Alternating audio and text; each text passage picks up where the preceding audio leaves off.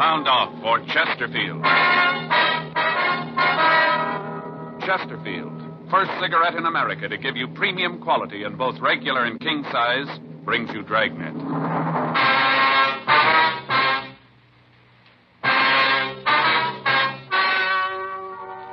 Ladies and gentlemen, the story you are about to hear is true.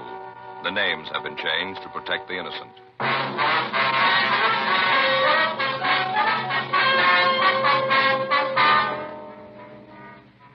You're a detective sergeant. You're assigned to homicide detail. A nightclub manager has been robbed and killed. The killers made good their escape. Their identity is unknown. Your job, get them.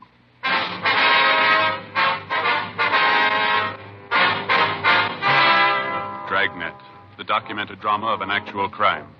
For the next 30 minutes, in cooperation with the Los Angeles Police Department, you will travel step by step on the side of the law through an actual case transcribed from official police files. From beginning to end, from crime to punishment, Dragnet is the story of your police force in action.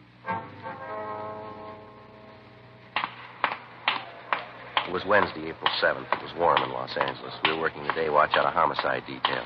My partner's Frank Smith. The boss is Thad Brown, chief of detectives. My name's Friday. I was on the way back from R&I, and it was 1:46 p.m. when I got to the interrogation room.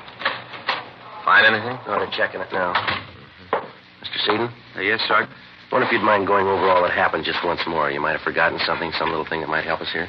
All right. Where do you want me to start? Where I came in this morning? Yeah, that'll be fine. Well, I came into work about 8:30. Is that the time you usually get there? Yes, sir. It depends what time I catch my bus. Usually it's about then, though. Was Mr. Kelby there then? Yeah, he usually gets in around 8 or so. Comes in, looks the place over. You know, checks the register, liquor supply in the bar, stuff like that. And then he goes to his office to count the money for the night before, get the deposit slip ready for the bank. That's what he was doing this morning when they came in. You see him come in? Yeah, I was in the kitchen when those two men came in. First, I thought they were salesmen. Both of them were dressed kind of nice. A lot of salesmen come in to see Kelby that time in the morning. I didn't figure anything was wrong. They say anything to you, these men? Well, no, not at first. They just stood there looking the place over. I went on peeling my potatoes. And then I heard one of them say that he guessed they might as well get it over with, and that's when they pulled the guns and told me it was a stick-up. Go ahead.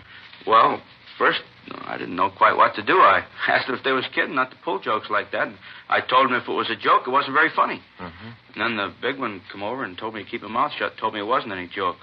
And if I made a sound, they'd just soon blow my head off and look at me.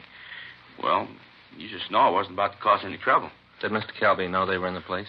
No, not then. You see, he keeps the door to his office closed when he's counting the money, and I thought about yelling to him, but then when I looked at those two guys, I thought about what they'd said about killing me. I decided not to. What'd these men do then? The tall one walked over to the door of Mr. Kelby's office and knocked on the door, and Mr. Kelby said for him to come in. And they opened the door and walked in. He saw the guns, asked them what they wanted.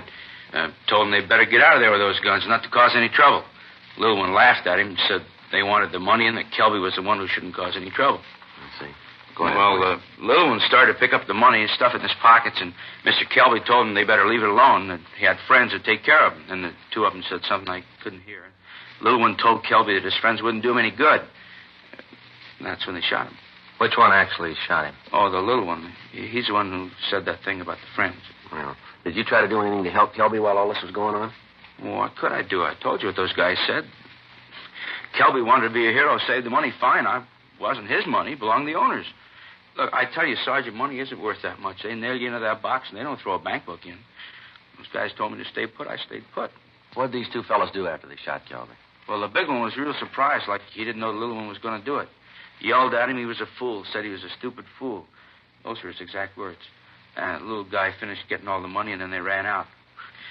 Well, I'll tell you, I was scared to death they were going to kill me, too. It looked like it for a minute, too. How do you mean? Well, when they ran through the kitchen of the back door, a little one stopped and asked what they was going to do about me. I thought, sure, my number was up. That big one said not to make it any worse, to leave me alone. Then they ran out of the place. And boy, that's when I called the cops and those other guys, out there in the car. And then you came. And the rest you know. Now, you're sure that you've never seen any one of these men before? Well, sir, I'm pretty sure I haven't. I wonder if you can give us some kind of a description on these two men. Yeah, the big one was about 6'2", maybe 3. Weighed about 180 to 200. Dark, black curly hair. Anything special about him, the way he talked, any scars, anything like that? No, nothing. How was he dressed, can you remember? Yeah, he had on a gray suit. Glen plaid had kind of red in it, The suit looked expensive. He had black shoes, a maroon tie. Now, how about the smaller one? What did he look like? Oh, he was a little one, 5, 6, or 7, 130, 35 pounds.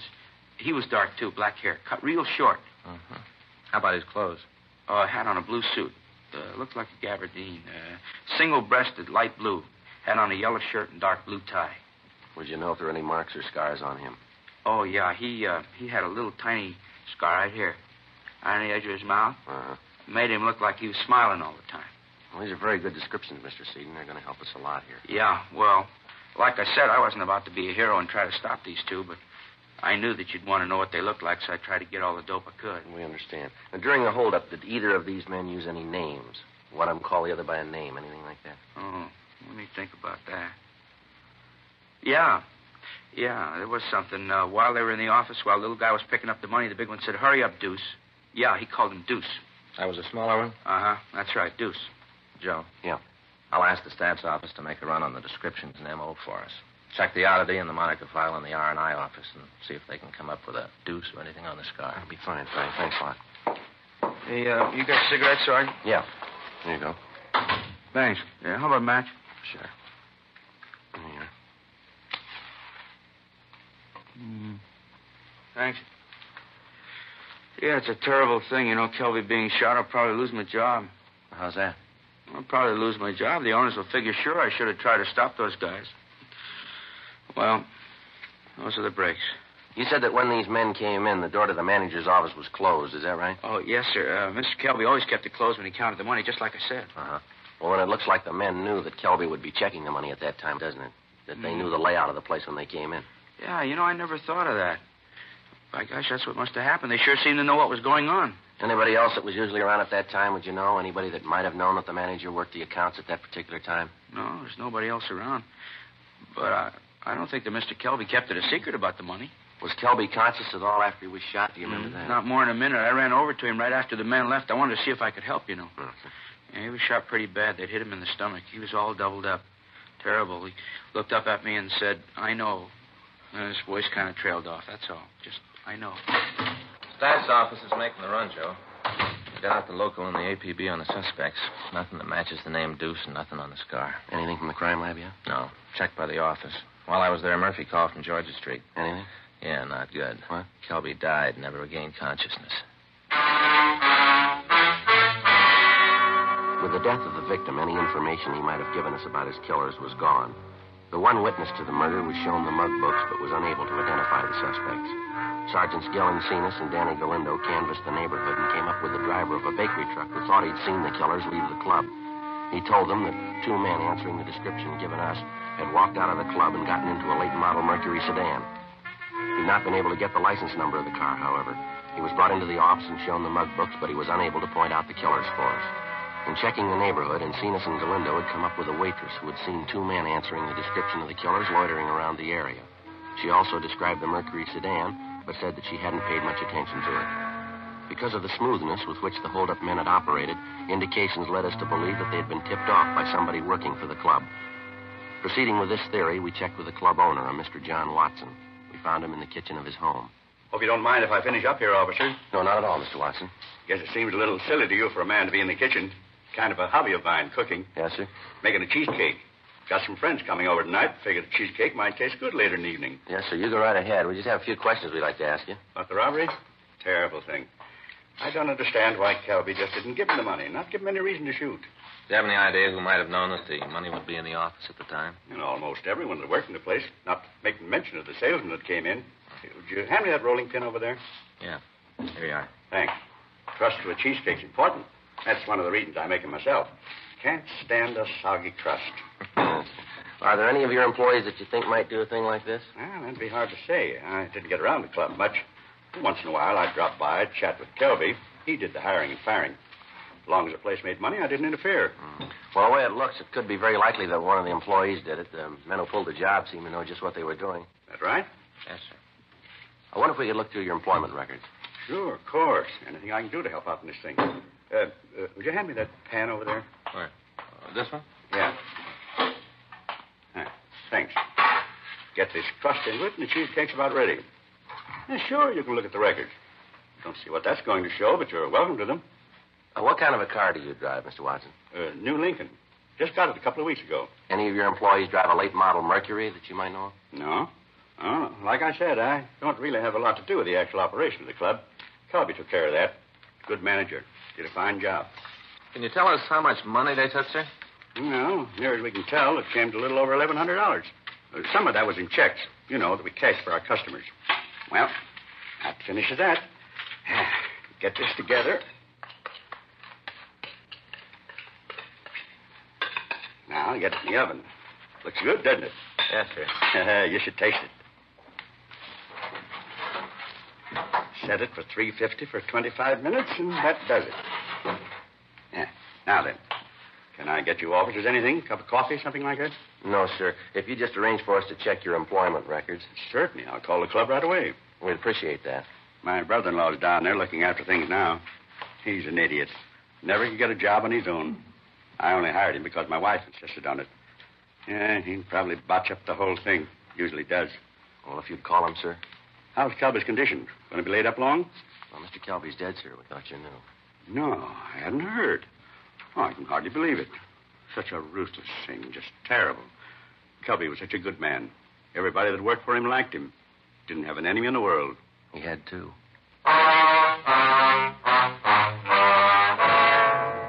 We went back 5 years into the employment records of the club.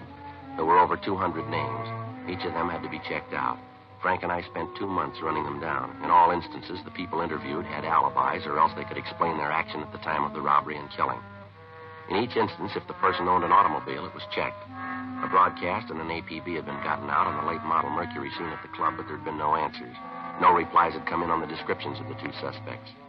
June 17th, we were checking out the last 3 names on the list. One of the 3, a David Adams, listed a rooming house on West 34th Street as his home address. We checked with the landlady, a Mrs. Elvia Collins. Adams? Sure, he lives here, second floor front. Wonder if we could talk to him, ma'am. Sure, got no reason to say you can't. Come in. Thank you, ma'am. He isn't in right now. Went out about an hour ago. Said he had a lead on a job, and I sure hope he gets it. He's a couple of months behind in his rent. That's fine. Sit down. Just take any chair. Thank you, Miss Collins. You officers like anything? Mint on the table there. Help yourself. No, thank you. Adams give you any idea when he might be back? No, he didn't say right out. I expect he'll be here by 6. How's that, ma'am? That's when we serve dinner. Mr. Adams hasn't missed more than 4 meals since he's been living here. What's this Adams look like? Oh, little man. Sort of like my first husband, little dried-up man. How old would you say he is? Well, I know exactly. Baked his birthday cake last Wednesday. 46 candles and 1 for luck. About how tall would you say, ma'am? 5'6" or so. How about his weight? Maybe 120, and that'd have to be soaking wet. He's a real little man. Is he dark or light? I beg pardon? His hair, is it dark or light? Oh, light. A real silky hair. What little there is left of it. Funny the way he combs it. Never could figure it out why a man would comb his hair that way. What's that, ma'am? Well, you see, he's only got a little bit of hair on one side. He lets it grow real long, and then he combs it all the way over the top of his head, so it'll look like he's got a lot of hair. He really doesn't, though. It's silly. He's pretty vain about other things, too. Does he have any friends in the building, Miss Collins? Well, there's his 2 cousins. They've moved, though. How long ago did they move? Well, let's see. Must have been about 2-3 months ago. Yes, that much, anyway. Well, what did these 2 cousins look like, Miss Collins? Can you describe them? Well, you just bet I can. I had a lot of trouble with them 2, always drinking. First one, he was a big one. 6 feet, anyway. Had dark hair. Weighed maybe 200 pounds. Miss Collins, how about his complexion? Dark. Anything outstanding about him? Well, now, what do you mean outstanding? Well, I mean anything about him that struck you as being different, maybe. Anything that attracted your attention, something like that? No. Well, what about the number 2 man? How old was he? Well, he was a little younger. 35 or maybe 37, around there. How tall would you say he was, Miss Collins? Well, he was a little man. 5'6" or 7. How much do you figure he weighed, would you know? 130 pounds or so. How about his complexion? Dark, just like the other one. Anything outstanding about him? Scars, tattoos, maybe anything like that? Yes, he had a scar. Right on the corner of his mouth. Made him look like he was smirking all the time. It was a real dirty look. What are these men's names, Miss Collins? Well, now, the big one was called Al Evans. Uh-huh. The little one's name was Bill Evans. They was brothers. Did they have a car? Oh, yes, a late one. It was real pretty. You know what make it was? No. No, I'm sorry, but I can't tell one kind from another. Sure was a nice-looking one, though. A lot of chrome all over it. Do you have any idea where they might be now, where they moved to? No, I haven't. Oh, Mr. Adams can probably tell you, though. I see. Oh, that might be him now. I'll see. Oh, we'll go with you, ma'am, all right? Are you expecting any trouble? What's this all about, anyway? Mr. Adams done something wrong? Oh, I do hope not. He's a little man, but he's awfully nice. We'd just like to talk to him. Oh, I sure hope there won't be any trouble. Oh, Mr. Adams. Yes, Miss Collins? These gentlemen would like to talk to you. Oh? Something I can do for you? Are you David Adams? Yes, sir, that's right. We're police officers, Mr. Adams. My name's Friday. This is my partner, Frank Smith. How do you do? What is it you wanted? Well, it might be better if we talked in your room. All right, but I still don't see what it is you want. Did you get the job? No, Mrs. Collins, but I've got another lead. Don't worry. I'll be able to take care of that matter by the first next week. Oh, it's all right, Mr. Adams. I understand. This is it. It's not much. Sit down anywhere. Thank you. You want to tell me what this is all about now? What it is that you want with me? Well, we'd like to talk to you about the robbery of the Pink Rat Cafe last April. Manager was killed. The Pink Rat, yes. I worked there a couple of years ago, but I don't think I've been in the place since then. I lost the job. Kelby fired me for dropping a load of dishes. Did you have an argument at the time? Well, a little one, yeah. I was sore. He was, too. Wanted me to pay for the dishes. I didn't feel it was my fault. I told him so. We had a few words. Nothing serious, though. Why? Mr. Kelby was killed and holed up at the bar. Yes, I know. That's too bad. But you surely don't think I had anything to do with that, do you? Well, that's what we're trying to find out. Well, why do you think I'd have anything to do with it?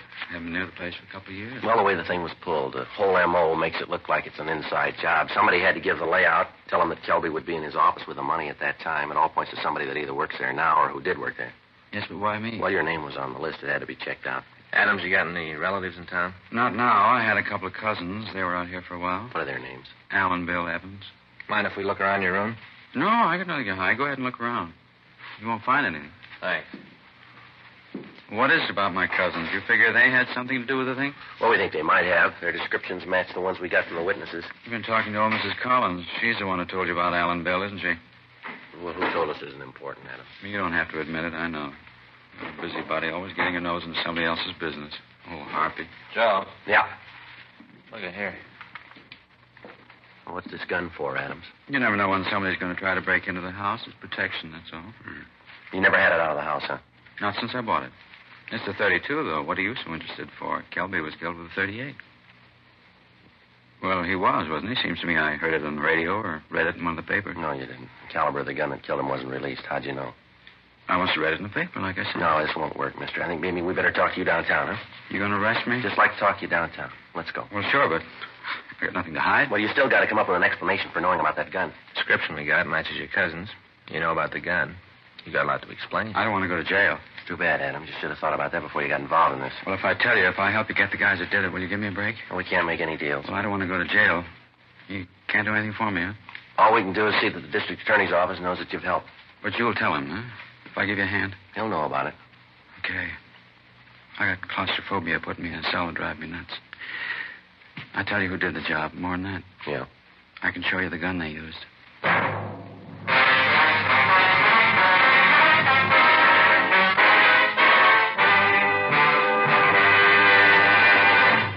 You are listening to Dragnet, the authentic story of your police force in action.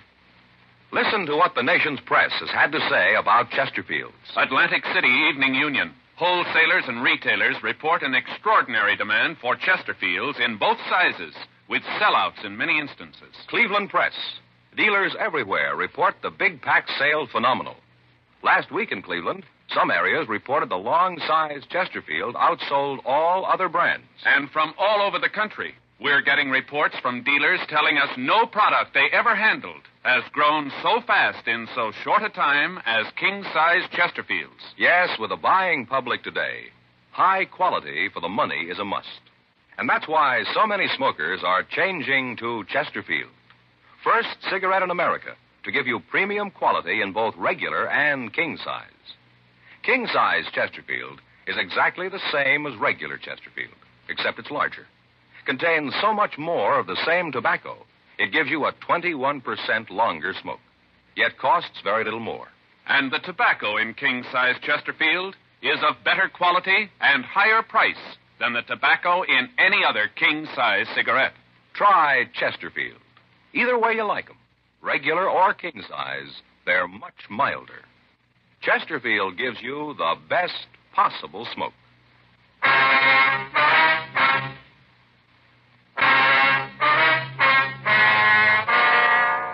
We took David Adams back to the office and checked the gun with pawn shop records. It was clean.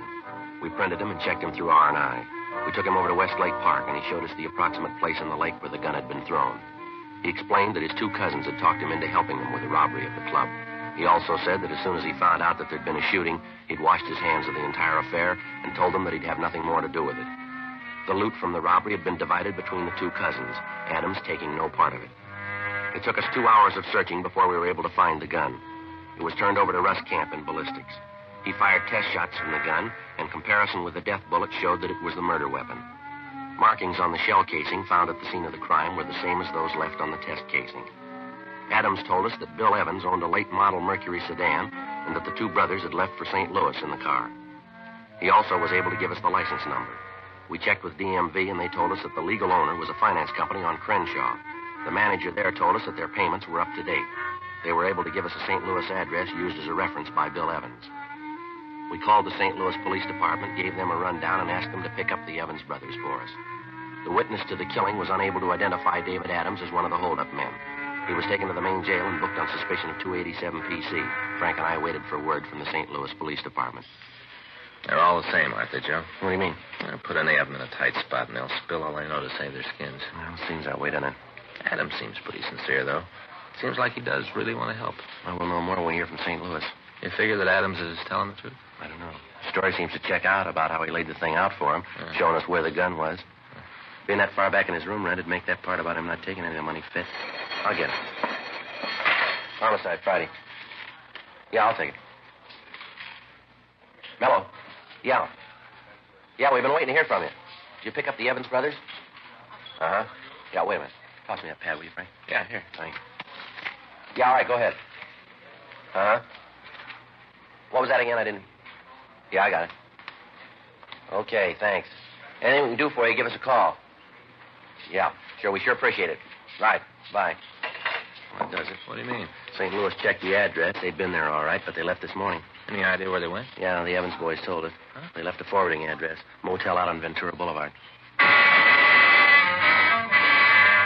Frank and I notified Captain Lorman of the new developments. We talked to the manager of the motel, and she told us that she did have a reservation for June 24th under the name Evans. She told us that they'd be in Cottage 12. In view of the fact that the suspects had not been alarmed, we decided not to put out an APB on the car. We felt reasonably sure that having made the reservations, they'd keep them. But in the event the suspects arrived earlier than expected, a surveillance was placed on the motel 24 hours a day. Sergeants Howard Hudson and Bill Cummings took the period from 6 a.m. to 6 p.m. Frank and I covered the other 12 hours. Directly across from the motel was a used car lot. We talked to the manager, and he gave us permission to sit in any one of his cars while keeping the place under surveillance. As we relieved each other, the police car was taken back to the city hall, so there would be no indication that the place was staked out. 4 days passed. No sign of the suspects. June 23rd, 4:32 a.m. Joe. Yeah, Mercury sedan. License checks. 2 men. Stopping at the manager's cottage. They're ringing a bell. Yeah, looks like they're signing the register. It must be. There. She's giving him the key. All right, let's let him get to the cottage. We told her we would. All right. And there's the landlady's signal. Let's go. Right.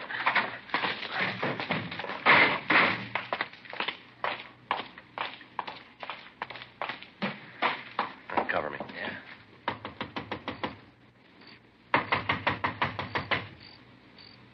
Who is it? This is the manager. Gonna have to move your car. What? You gotta move your car. Put it in the back. What do you want? Hey, Joe, get the other one. Yeah. Get away from the cop, man. All right, give it up, mister. I'm getting out. You got any brains? You ain't gonna try to stop me. You're going no place, mister. You can't get over that wall. Throw that gun out here. You haven't got a chance. Not sure, Arthur. You'll never take me.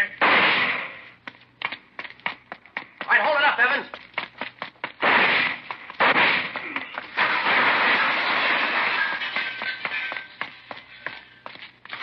All right. No gun. I dropped the AC. I got no gun. Get a doctor for me, huh? Or hurt. Yeah, we'll call one. You didn't have to shoot, did you? Lousy deal, you didn't have to shoot. You didn't give me much choice, mister. I wasn't trying to hit you, just trying to scare you, that's all. I didn't want to hit you. I'm a good shot. I knew what I was doing. Yeah, you proved you're a good shot. What do you mean? When you killed Kelby.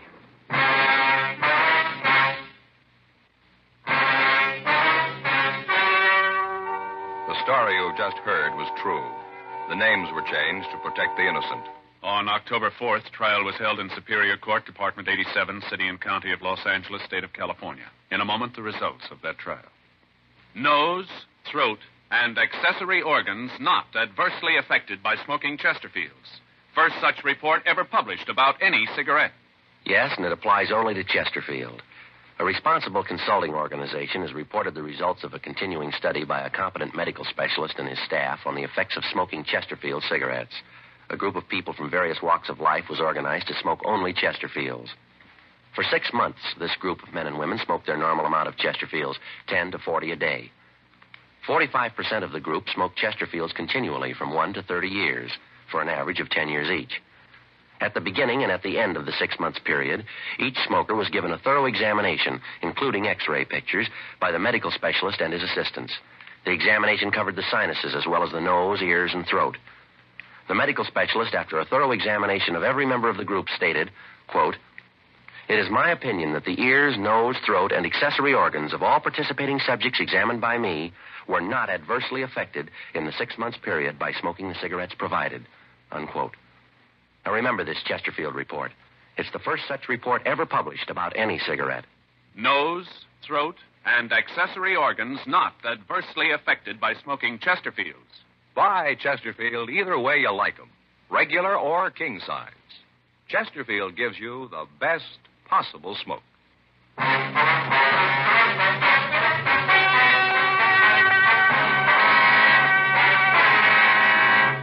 William M. Evans and Alfred T. Evans were tried and convicted of murder in the first degree. They received life sentences in the state penitentiary.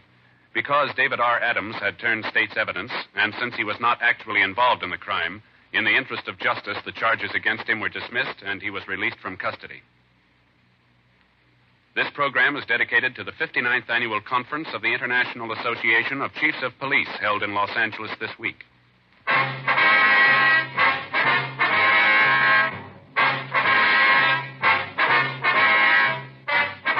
You have just heard Dragnet, a series of authentic cases from official files. Technical advice comes from the Office of Chief of Police W.H. Parker, Los Angeles Police Department. Technical advisors Captain Jack Donahoe, Sergeant Marty Wynn, Sergeant Vance Brasher. Heard tonight were Ben Alexander, Virginia Gregg, Jack Crucian. Script by John Robinson. Music by Walter Schumann. Hal Gibney speaking.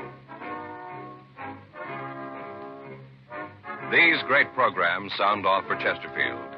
Radio, Dragnet, the Dean Martin and Jerry Lewis Show. And every weekday, Arthur Godfrey time. On television, Dragnet, Gangbusters, Arthur Godfrey and his friends, and the Perry Como Show.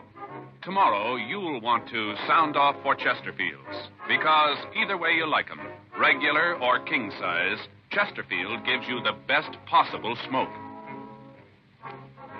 Chesterfield has brought you Dragnet, transcribed from Los Angeles.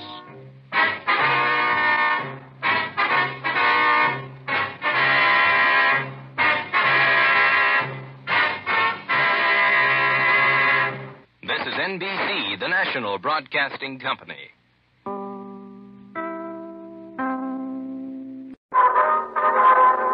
Sound off for Chesterfield. Chesterfield, the first cigarette in America to give you premium quality in both regular and king size, brings you Dragnet.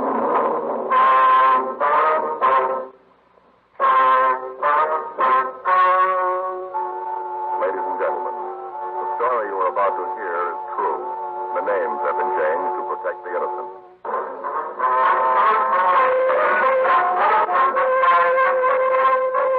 Detective Sergeant, you're assigned to robbery detail. A man has been found in the trunk of an automobile. He's been badly beaten and is suffering from shock. Your job? Investigate. Here's what the nation's press has had. Either way you...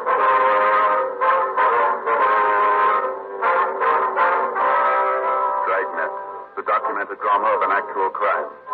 For the next 30 minutes, in cooperation with the Los Angeles Police Department, you will travel step by step on the side of the law through an actual case transcribed from official police files. From beginning to end, from crime to punishment, Dragnet is the story of your police force in action. It was Wednesday, February 18th. It was raining in Los Angeles. We were working a day watch out of robbery detail. My partner's Frank Smith. The boss is Thad Brown, chief detective. My name's Friday. It was 10:48 p.m. when I got back to the car.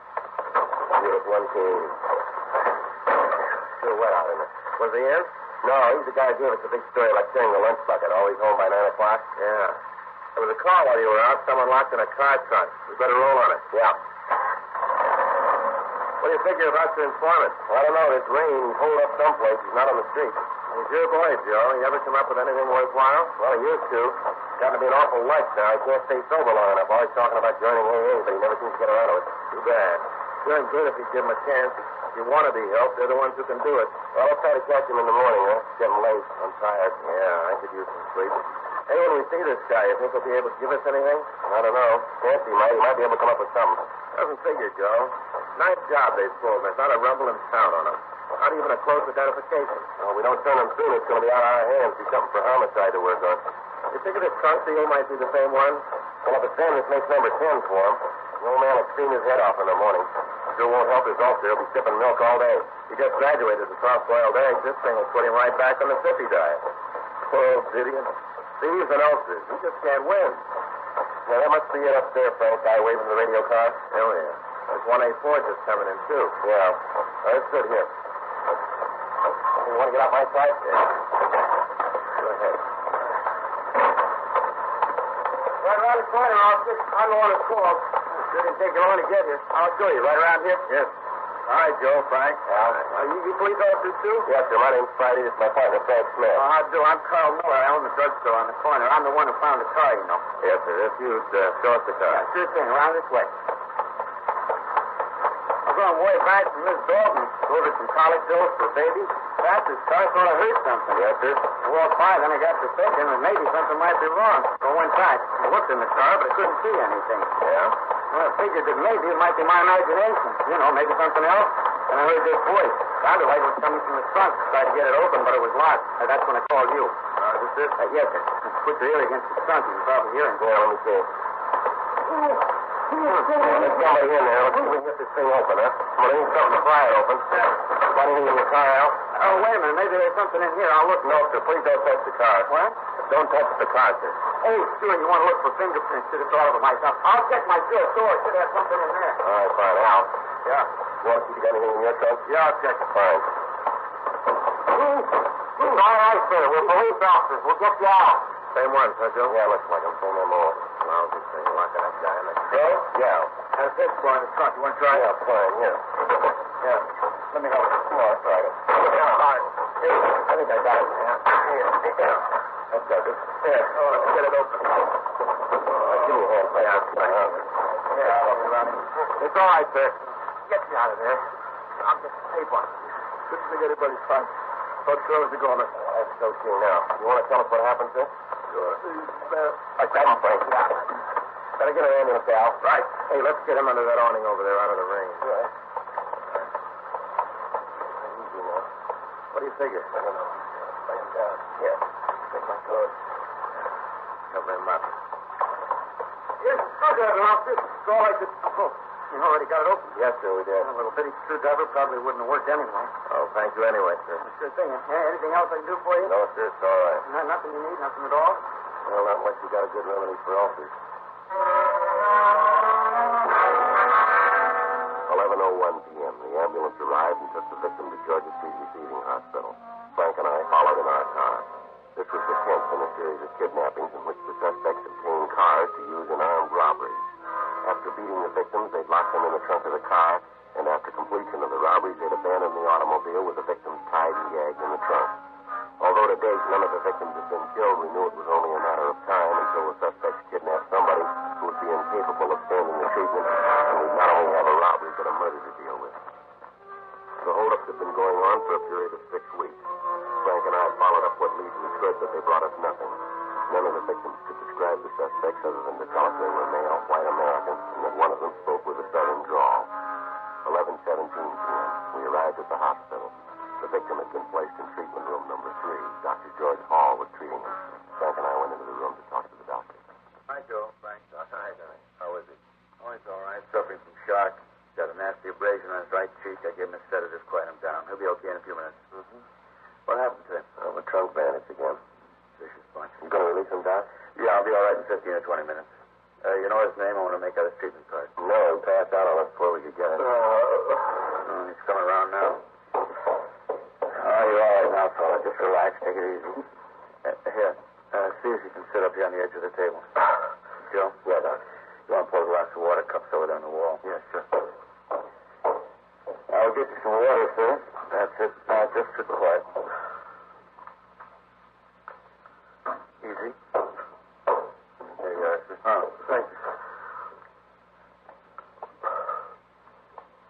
Thirsty.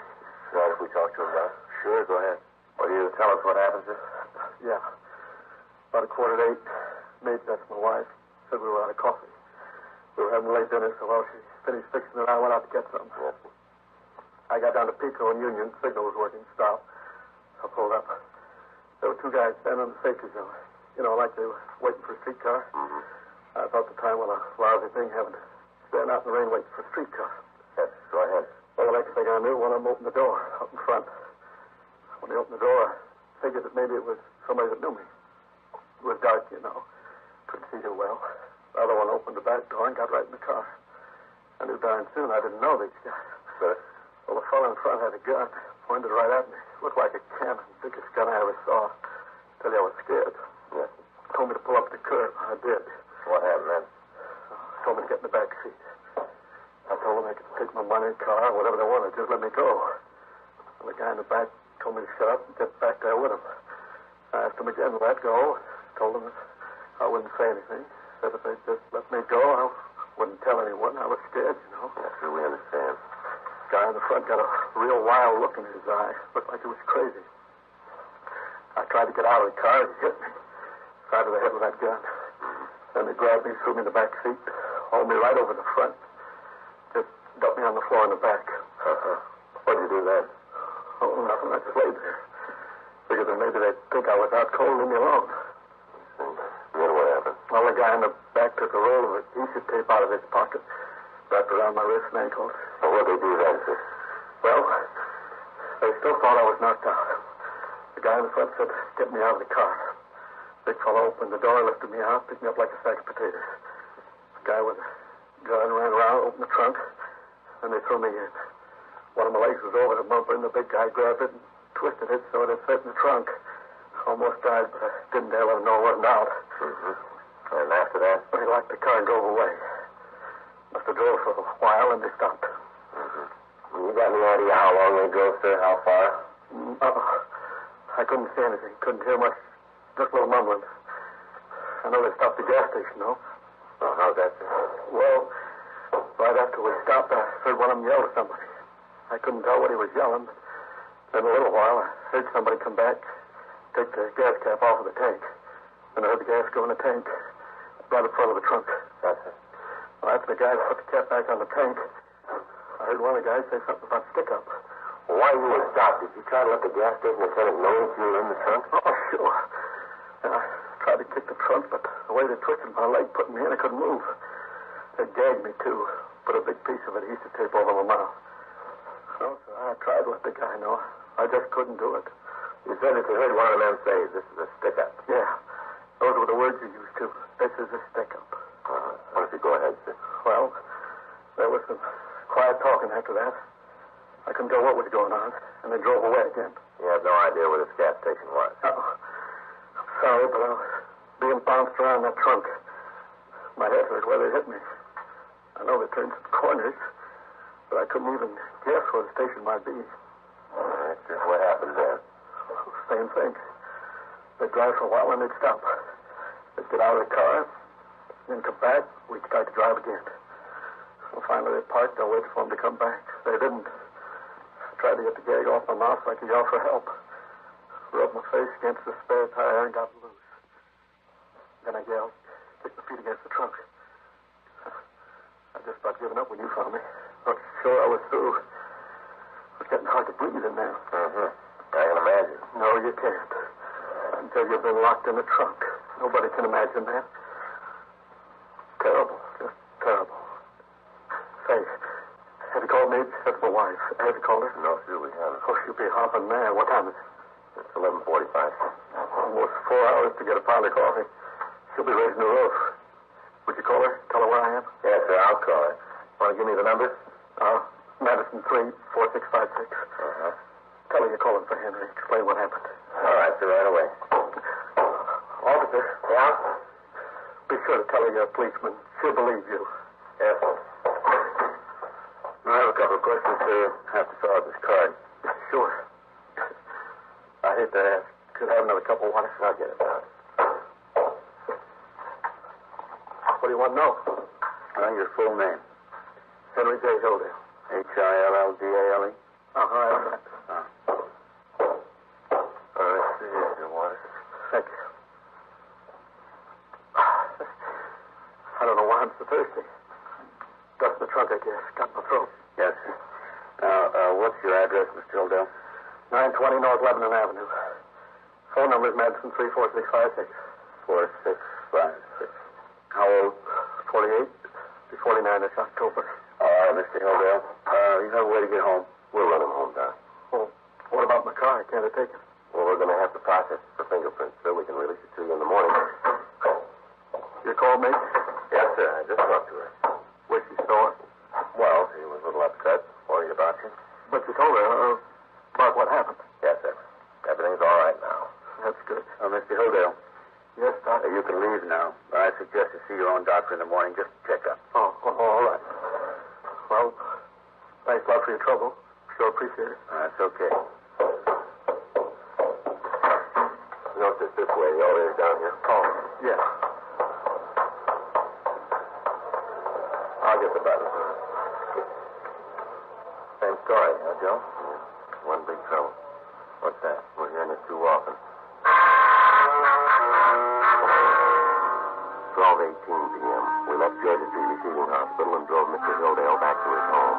On the way, we asked him for a description, but he was only able to give us a very meager one. We did get enough information from him for our crime report. He told us he'd come in the next day to look through the mug books. We checked into the city hall, got a DI number, and filled out the crime report. We booked the abusive tape as evidence. The information on the robberies the suspect had pulled that night had come into the office. There had been 3 of them, and among them was a service station Mr. Hildale had told us about. At 1:46 a.m., Frank and I signed out of the office and went home to get some sleep. 7:58 a.m.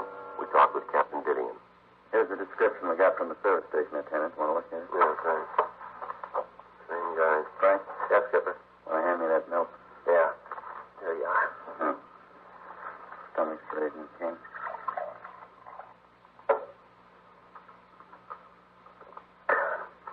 This is a 10th kidnapping and 23rd robbery. When are you two going to get off the dime and bring those guys in? We're doing everything we can, Skipper. You know that. And it's not enough. I know you guys have been beating your heads against the wall on this thing, but the corner pocket's on my back, and we got to break it. We've contacted all our informants. We've run on every lead that's turned up. They all go to the same place. I'm giving the chief every excuse I can. I'm not going to try to sell him any more. I don't think he'd buy him. You know what? The guys who are pulling these jobs are flesh and blood. They eat and sleep. Somebody in town knows them. They're not phantoms. Let's find them. These guys aren't the brainiest ones in the world. If they were, they wouldn't be getting the cars the way they do. Well, yeah, that figures. How about the car? Find anything? I called Leighton Prince. They said the car was dry enough to work on. They couldn't tell us anything then. Said they'd call us back. Mm-hmm. I've been going over their crime reports. Maybe got an idea. Yeah. The way it looks, they picked up the cars in one area, pulled the jobs in the same area. Could be that they live in that area. Makes sense. They've been working inside a 30-square block, straight down the hill, 7th to Pico. You got a description on them. Talked to the desk clerks at every hotel and boarding house in the area. Robbery, Didion? Yeah, he's here. See you, Jim. Thanks, Skipper. This side. What do you do? You bet. That's the way it goes sometimes. Yeah. Well, thanks a lot. Bergman? Yeah. Just finished the car. It's clean. Not a thing on it.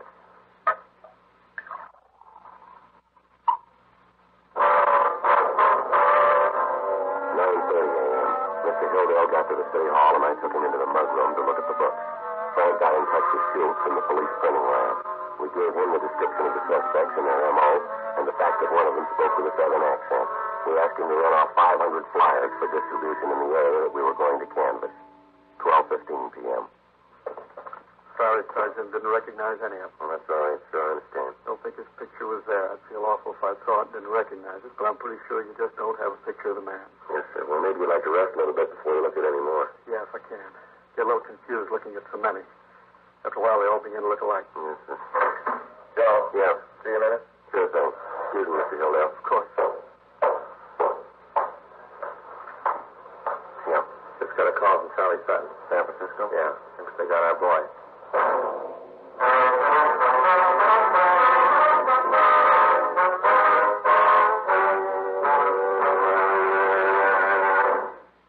You are listening to Dragnet, the authentic story of your police force in action.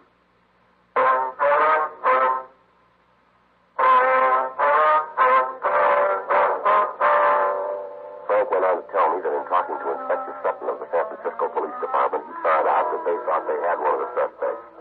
Sutton said he was apprehended after he kidnapped a man who stopped for a boulevard stop. The suspect had taped the man up and thrown him into the trunk of the automobile. Sutton went on to say that a witness on the street had called the police and furnished them a description of the car and the license number. The kidnapper was apprehended immediately. He refused to talk, and further investigation disclosed that the suspect was a PV from Los Angeles.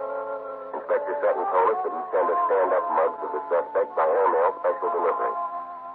The following morning, when we received the mugs, we showed them to the victims of the robberies in the Los Angeles area.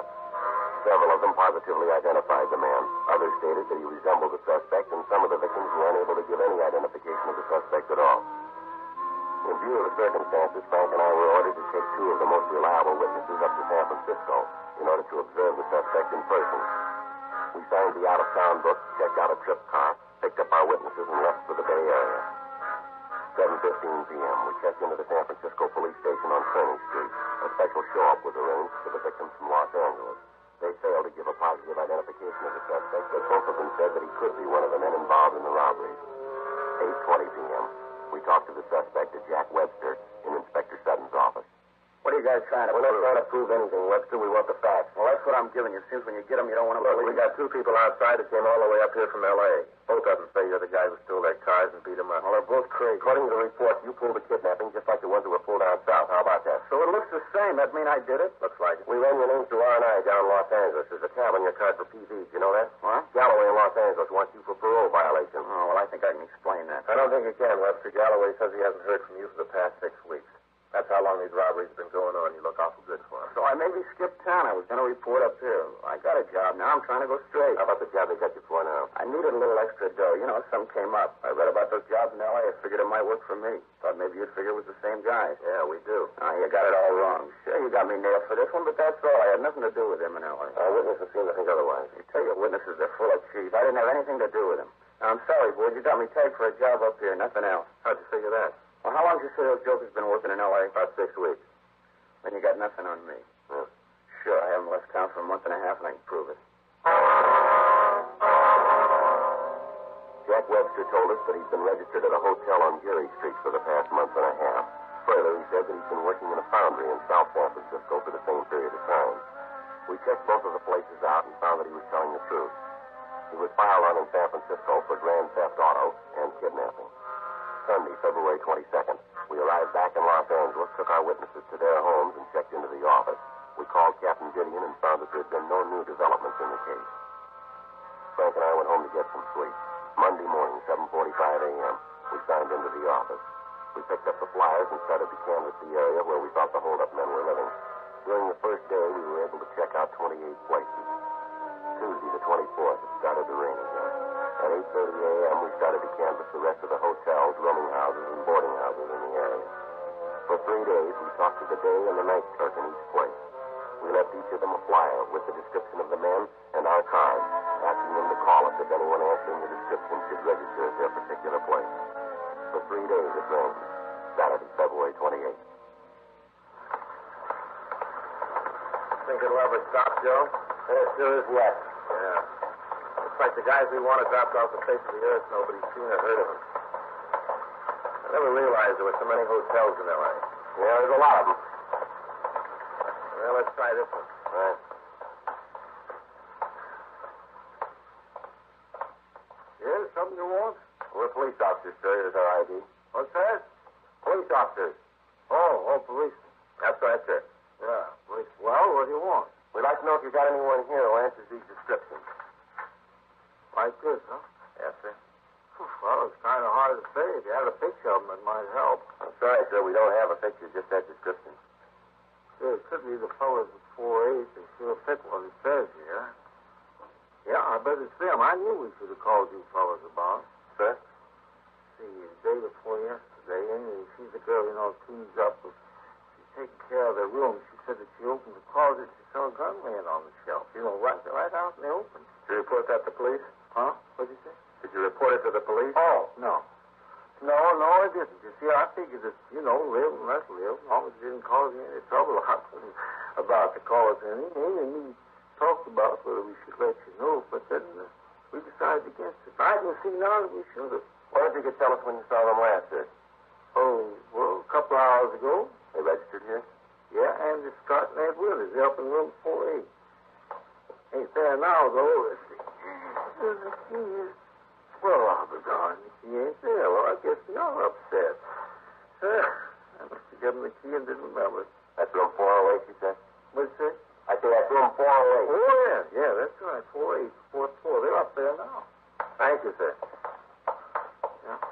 Hey, what are you wanted for? Are they dangerous criminals? Well, we don't know, sir. Well, be careful. We wouldn't want anything to happen. Yes, sir. Here, I'll get the button. All right. What do you figure, Joe? I don't know. Hope there are boys. Some elevator, huh? Yeah. Listen to that.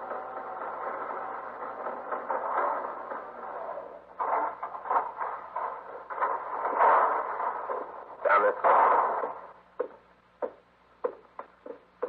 402, 404, 406.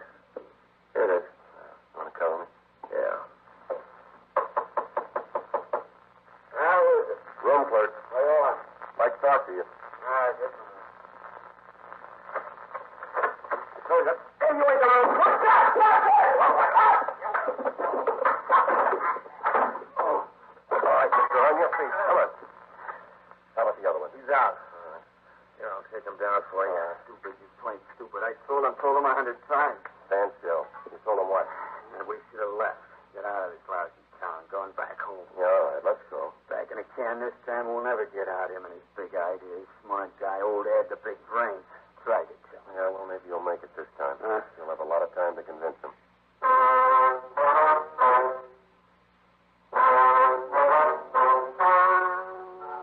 The story you have just heard was true. The names were changed to protect the innocent. On 17th, trial was held in Superior Court, Department 87, City and County of Los Angeles, State of California. In a moment, the results of that trial.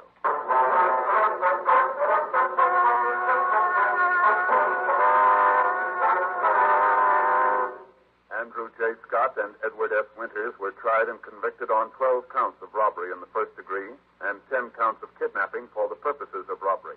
They are now serving their terms in the state penitentiary. A hold has been placed on them in the event of parole by the state of Arkansas. First-degree robbery is punishable by imprisonment in the state penitentiary for from 5 years to life for each count.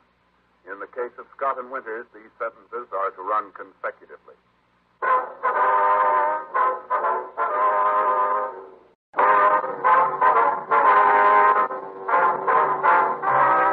Dragnet, the documented drama of an actual crime. For the next 30 minutes, in cooperation with the Los Angeles Police Department, you will travel step by step on the side of the law through an actual case transcribed from official police files.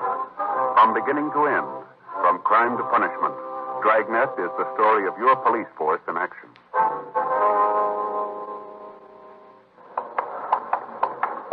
It was Wednesday, October 3rd. It was warm in Los Angeles. We were working the day watch out of Juvenile Division. My partner's Frank Smith. The boss is Captain Stein. My name's Friday.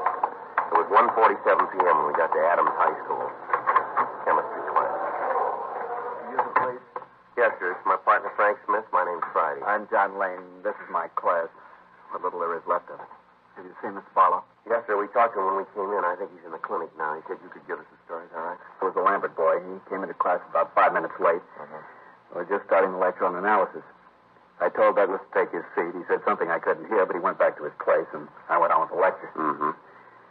I guess it was about 10 minutes later that the commotion started. The first thing I knew about it, Larry McLean started to yell at Lambert, said something about keeping his mouth closed. Then Lambert said something about McLean minding his own business.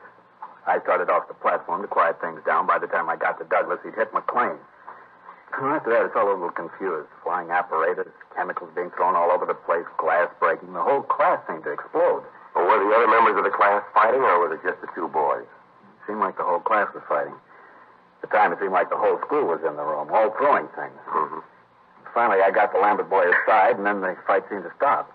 In the meantime, he'd thrown a bottle of sulfuric acid at McLean, burned his face and his chest. The ambulance took him to Georgia Street Receiving Hospital, and a nurse here gave him first aid. Well, do you have any idea what started the argument here? No, I'm not sure.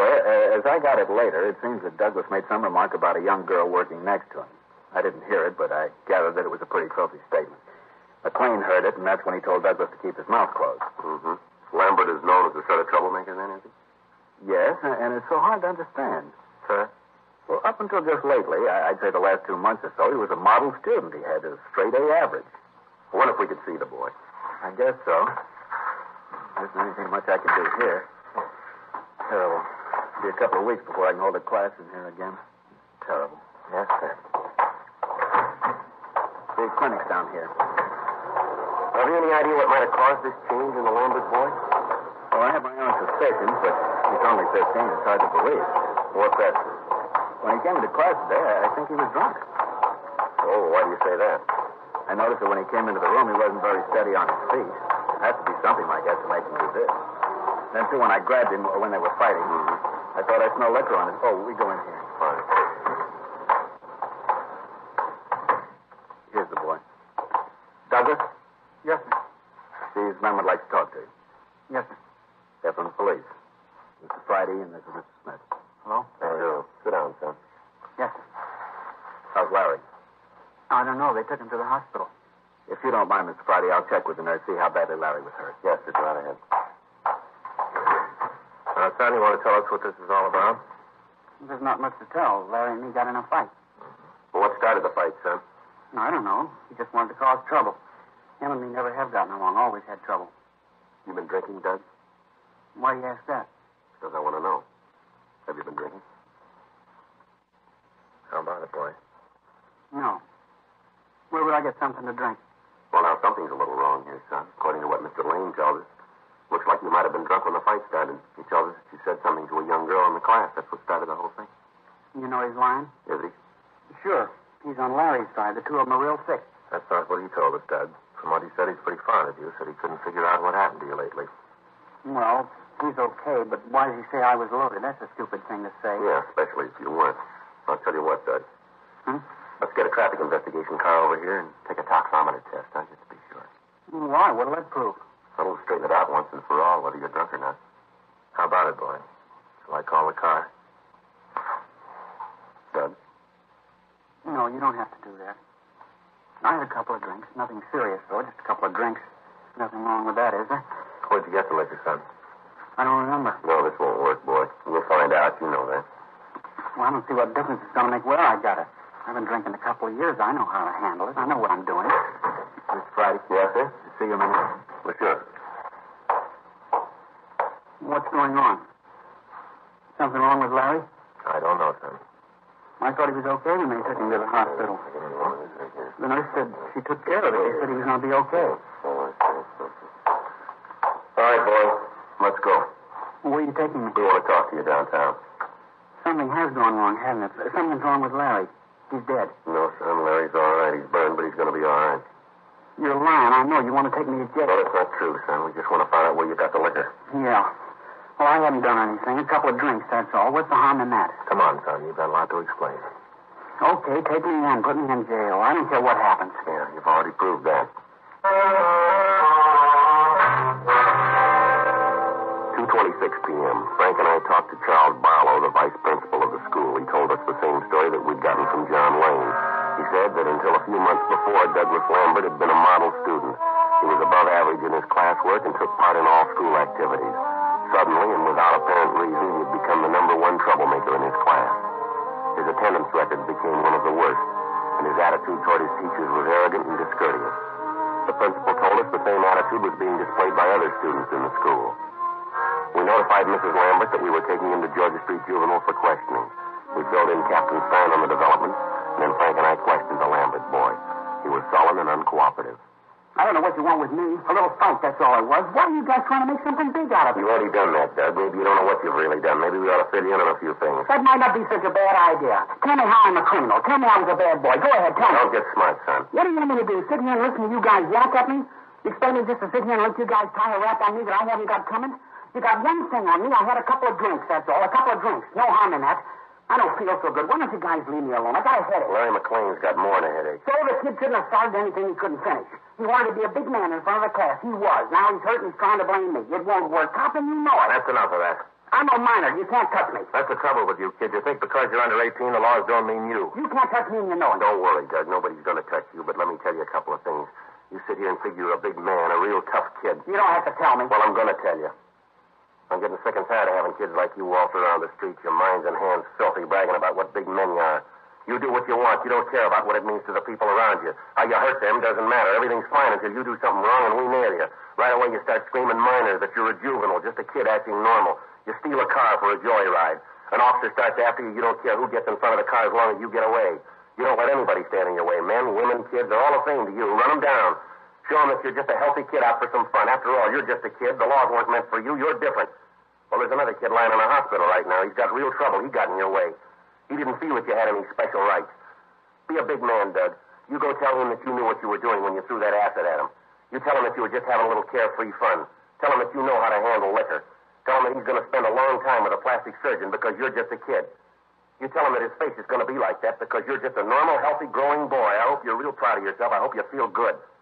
You burned it right into your brain. There isn't any place you can go to get away from it. All right, boy, let's go. Wait a minute, Mr. Friday. Yeah. I'm sorry. I'm sorry I acted like that. All right, you want to try to make things right with Larry? You want to help us out on this thing? Yeah, I guess so. Where do I start? Where'd you get the liquor? A place in the school. Kids call it Sam's Club. What's the address? I don't know. I'll show you the place. You say it's a club? Well, sort of. You have to know the ropes before you can get in the place. What do you mean, the ropes? Well, they only let kids in. You ring the bell to the house, and then when they answer, you stand there with a $5 bill in your hand. That way they know you're okay. Who is this Sam? I don't know his last name. The kids just call him Sam. He run this place all by himself? No, there's his wife, Inez. She's usually around. Just these two around the place, then, huh? Yeah, that's all I know about. It always seemed to me that Inez was really the brain. She was always telling Sam what to do. How'd you find out about this place, Doug? One of the kids at school told me about it. He took me there one night. Then after he introduced me to Sam and Inez, I started to go there by myself. What's it like inside? They have a bar or anything like that? Oh, yeah. You walk into the living room, and there's a big bar along the right wall. It's all chrome and leopard skin. Real nice. There's a few tables around and a record player. They sell anything else in this place besides liquor? I don't think I know what you mean. You know what we mean, Doug. Yeah, I guess I do. Well, how about it? Well, yeah, you can buy tea if you want it. This $5 routine, what happens to it? Well, drinks are 6 bits apiece. 6 are $1.50. If you want to give them the 5 as you come in, you can have as much as you want. Otherwise, you pay for each thing as you get it. You ever smoke marijuana? Well, almost all the kids there do. How about you? If you don't, the other kids call you a coward. We still haven't answered the question.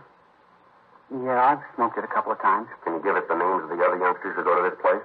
Well, wait a minute. I'll help all I can, but I'm not going to be a squealer. I don't think it's squealing, Doug. Yeah, well, you don't have to give them names. Well, I'm not looking at it this way, boy. You got trouble because of this Sam and Inez. Now, the same thing could happen to one of the other kids that go to this place. You want that to happen? No, Well, the best way to see that it doesn't is to tell us all you know about the place. Isn't that right? I guess so. I'll give you the names. Do they allow girls in this place, too? Yeah, as long as you know the $5 bill gimmick, anybody can get in. They allow adults? No, if they figure you're over 18, they won't let you in. Especially at the Saturday night parties. What kind of those? Every Saturday night, Sam and Inez throw a party. For $5, you get all you want to drink and smoke. Sam told me once it's a good business. Makes for a better customer relations. You ever see any other narcotics on the premises? Well, I've never actually seen any myself. I've heard that if Sam or Inez know you real well, you can get a pop of heroin. But like I said, I've never seen it myself. Most of the kids that I know, the ones from school, just go there for drinks. Anything else you think we ought to know? No, nothing that I can think of. How about these two? You let them drive a car? Yeah, Sam has a little Nash Rambler, dark green. Once in a while, when we stay over at lunchtime or when we're late getting home, he drives us home or back to school. All right, Doug. Your mother ought to be here by now. If we need your help in getting Sam and Inez, we can count on it, huh? Yeah, I'll help all I can. Okay, son. Let's go. Say, Sergeant. Yeah? I'm sure sorry about the way I acted. Really made a fool of myself. I hope you'll forgive me. That's all right. But you'd think there'd be an easier way, wouldn't you? What's that, son? To grow up.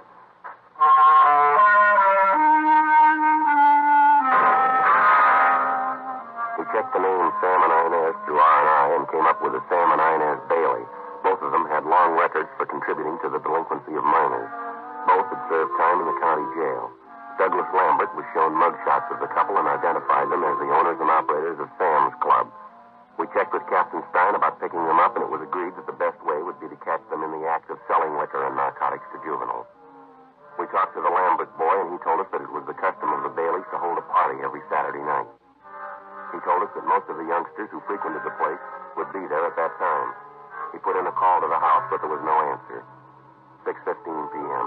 Frank and I drove out to the place. It was a small cottage on the back of the lot. The landlord occupied the house in front. We rang the bell to the manager's house. Yeah? Mr. Halsey? Yeah? Police officer, sir. My name is Friday. This is my partner, Frank Smith. How you do? I'm sorry. Want to come in? Well, it might be better, sir. We'd like to talk to you about the Baileys. Worst tenants I ever had. I knew they'd end up with the police. Why do you say that, sir? Well, I just do, that's all. They got a lease on the house. And if I could figure a way to get them out, I sure would. They're always causing trouble. All those kids. Yes, sir. Do you have any idea where they are now? Why, are you going to arrest them? I hope so. Maybe I can break the lease that way. You know where they might be now, sir?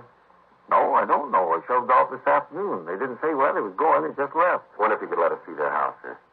Why? Well, we'd like to look it over. Sorry. Well, I don't know. What do you want for? Well, we think they're selling liquor to minors. Yes, they do a thing like that. The noise they made, the neighbors on both sides have been screaming. Can you let us into their house? You just bet I can. Wait, I'll get the key. Here's someplace. That's with one of those little key rings. You know, the kind with the rabbit's foot? That's it. Hard to keep the officers waiting. I know I'm always away. If you want something, you can always lay your hand right on it. And then when you're looking for it... Oh, here it is. See, the rabbit's foot. Well, you can go out the back door this way. All right, fine. Hello. What are you looking for? What do you think you're going to find back there? We're not sure, sir. Fine. Yeah, Joe. You want to stay out here and let us know if they come back? Yeah. I'll wait in front of the house. Yeah.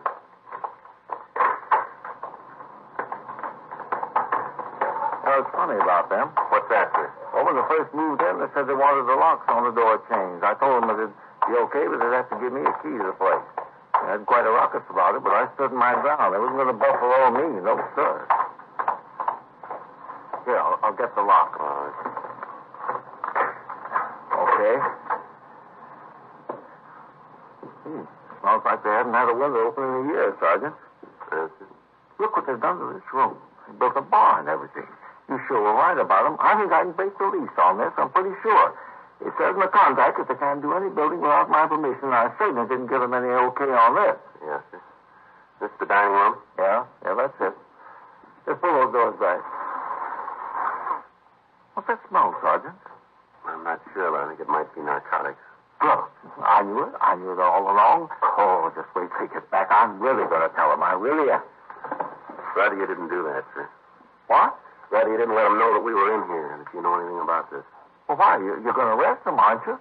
You're not going to let them get away with it. No, sir, but we understand they've got a party planned here tomorrow night. If we wait until then, we can make a charge stick. Oh, you mean they're going to have a drunken ball? The kids here smoking marijuana, taking heroin, and stuff like that?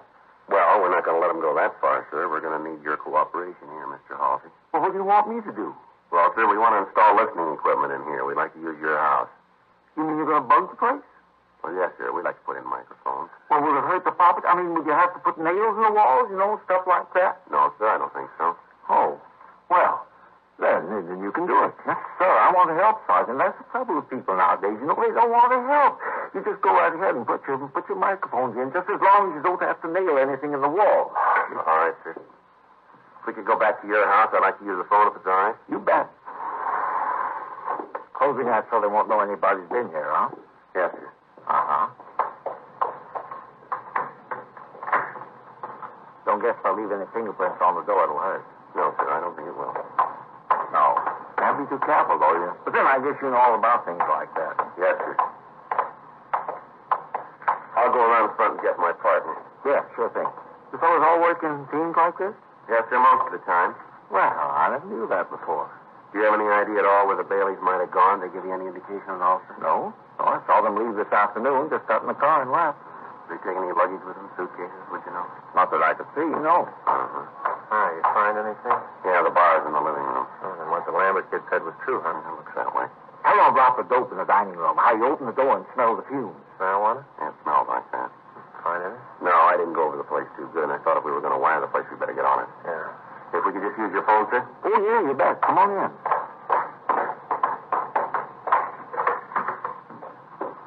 Right there, on the table in the hall. Oh, thank you, sir. Isn't a toll call, is it? No, sir. Well, of course, it doesn't make any difference. Just thought I'd ask. Yes, sir. You figure this will get in one of those detective magazines? Well, I don't know, sir. We've got nothing to do with that. Well, you know, of course, I didn't figure that you did, but if it does, I hope they spell my name right. It's S-E-Y. Yeah. Some people forget the E, you see.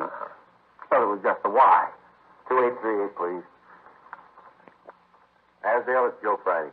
Want to install a ditchograph at 825 North Lucerne. Yeah, 825 North. Mm-hmm. Right away. Yeah, well, you know better than I do. When you see the place, you can figure. Yeah, the house in the front of the lot. What? Oh, maybe 30, 35 yards. Yeah, okay. Right away. Yeah, good. We'll be in the house in front. Yeah, all right, we'll see you then. All set? Yeah, Asdale's coming right out. Good. You say, Sergeant? Yes, sir? I just happened to think of something. Might not mean anything. What's that, sir? The other day, I think it was Monday. Yes, I'm sure it was Monday because I just come back from the laundry. You know, I always pick up my stuff on Monday. Yes, sir. Well, when I came back, I met Mr. Bailey. He was putting around with the car. I asked him if he was going to take a trip. He said no, but he said he might get out of town for a little bit. I didn't find anything about the roads. What roads, Mr. Halsey? Down to Mexico.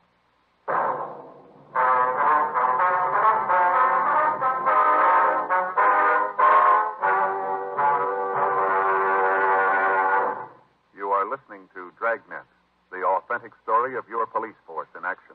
And now, a report.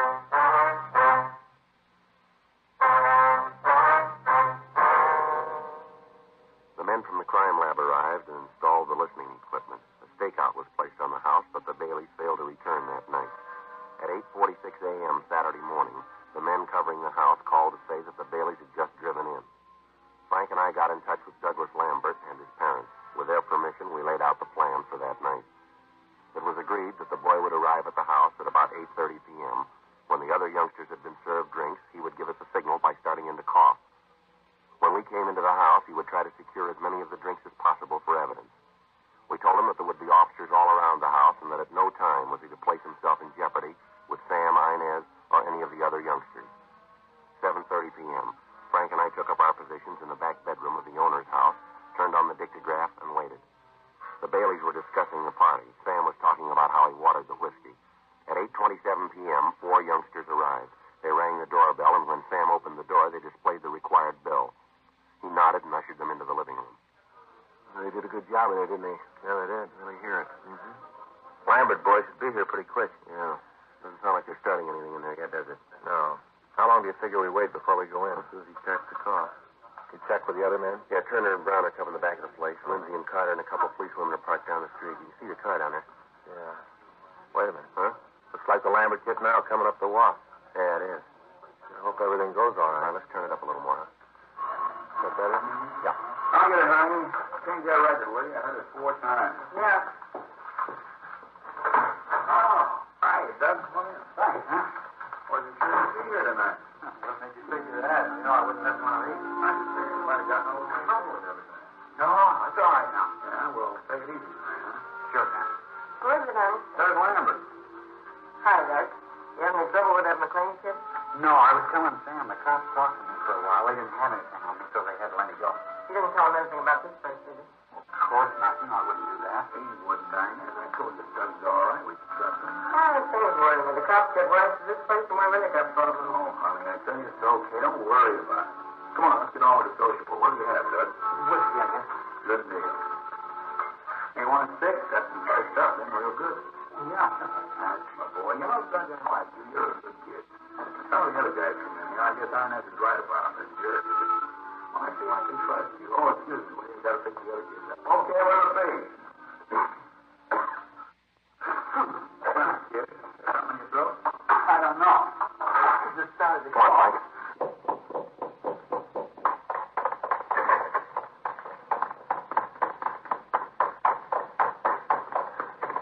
Door's locked. Let's hit it. What's going on? Who are you guys? Police officers, you're under arrest. What for? What are you trying to pull? Hold it, everybody, right where you are. Did you hear it all, Sergeant? Yeah, Doug, we did. Hear what? You in on this, Doug? I told you not to trust any of them. I told you, but you wouldn't listen. You want to kill the phonograph, Frank? Where do you get the marijuana, Doug? Out of that drawer, there in back of the bar. There's nothing there. Right here, Doug? It was way in the back. Shut up, you. Al. What about these, Sam? I don't know what you're talking about. I never saw those. All right, mister, let's go. I'll get Turner and Brown. They can take care of the kids. Right. You and your ideas. I told you we shouldn't have come back. I told you. Oh, knock it off. Shut your mouth, will you? I told you last night we should have kept driving, but oh no, you figure we got a sweet racket here. You don't want to change it. It's good, you said. Yeah? How does it look now? Look, I'm telling you, take it easy. All right, let's go, huh? It's the way it is, Sergeant. Try to make a living for a woman, make things nice. The first time something goes wrong, she starts to squawk. Never failed. You're riding high, everything's fine. Him and his living, always trying to build something up, always trying to figure out a way to beat the game. One big deal, one big thing to set him up for good. Yeah, well, I think he made it this time. Let's go. The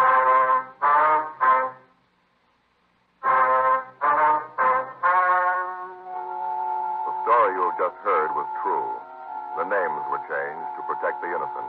On January 14th, trial was held in Department 89, Superior Court of the State of California, in and for the County of Los Angeles. In a moment, the results of that trial.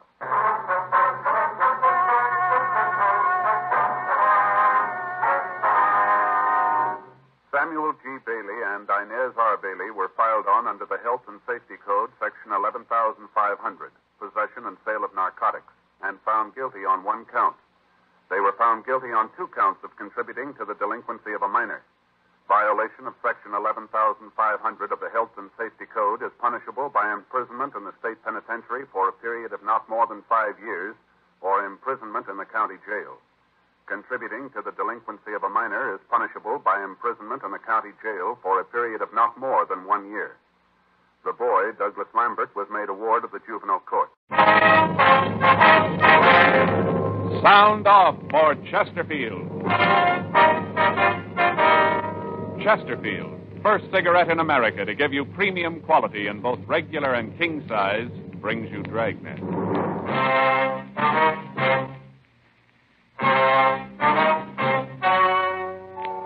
Ladies and gentlemen, the story you are about to hear is true. The names have been changed to protect the innocent.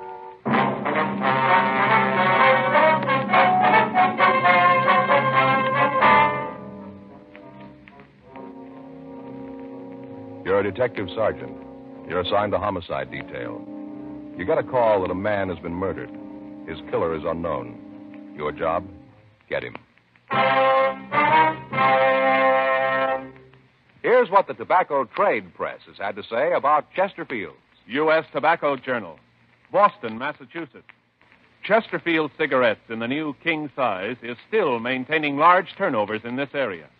Dealers report that sales continue to climb on this size, and it seems that volume on the regular size has climbed to new heights with its big brother. And Tobacco Leaf reports from Chicago more calls for Chesterfield king-size cigarettes than for most brands being marketed. Dealers all over the country tell us no product they ever handled has grown so fast in so short a time as king-size Chesterfields. King-size cigarettes give you quantity, but only Chesterfield king-size gives you quantity plus quality. Premium quality. Chesterfield king size contains tobaccos of better quality and higher price than any other king size cigarette. In fact, the only difference between Chesterfield king size and Chesterfield regular is that the king size is larger, contains more of these same tobaccos, enough to give you more than a 1/5 longer smoke. So remember, Chesterfield is the only cigarette to give smokers premium quality in both regular and king size. Ask your dealer for Chesterfield. Either way you like them. Premium quality Chesterfields. And much milder.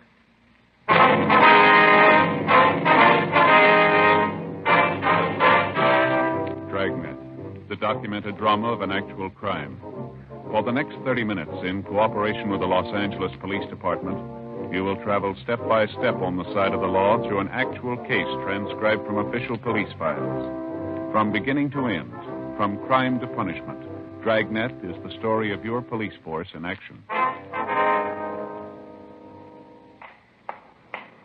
It was Saturday, May 12th. It was warm in Los Angeles. We were working the day watch out of homicide detail. My partner's Frank Smith. The boss is Captain Lorman. My name's Friday. It was 8:04 a.m. when I got to room 42. Homicide. That's you, Joe? Yeah, I'm sorry I'm late, Frank. I got held up in traffic. Okay, no problem. I'll sure be glad when they get that freeway finished, won't you? Around the end of the pass this time of the morning, you can't go more than 10 miles an hour. Yeah, cars really climb up around Franklin. Oh, boy, when we get through tonight, I'm going to go straight to bed. I might not even stop to eat. All right, what's the matter? Have trouble getting sleep last night? Well, I wouldn't have had any trouble if I'd had the chance to do it. What do you mean? I don't get it. My brother-in-law. Oh, what do you have to do with it? Oh, a couple of weeks ago, he sent away for one of those courses in hypnotism at home. Book got to the house yesterday right away. He's got a new career, going to go into the hypnotism business. All right. Yeah. Book tells how if you do it right, you can have full control over people, make them do things you want, all that stuff. Right away, he's got to practice on somebody. We just finished dinner, and I was all settled down to watch television. He comes in with this little book, a little bitty mirror and a candle, and the first thing he lights the candle and tells me to look at it. Concentrate, you know. Yeah. I told him to go take a run and jump, and right away Faye joins in and says I don't want him to get ahead. And I said something about the fact that he could use one, and it started. Ends up with me sitting there and him trying to control my will. Oh, did it work? I don't know. Waved his hands in front of me and flashed the mirror in my eyes, and I fell asleep. Yeah. And right away wakes me up, wants to know how it felt, what it was like when he put me under. I told him he didn't, and I just went to sleep, so he kept trying to use what this book calls post-hypnotic suggestion. You know, while I'm asleep, he says something I'm supposed to do when I wake up. Oh, yeah.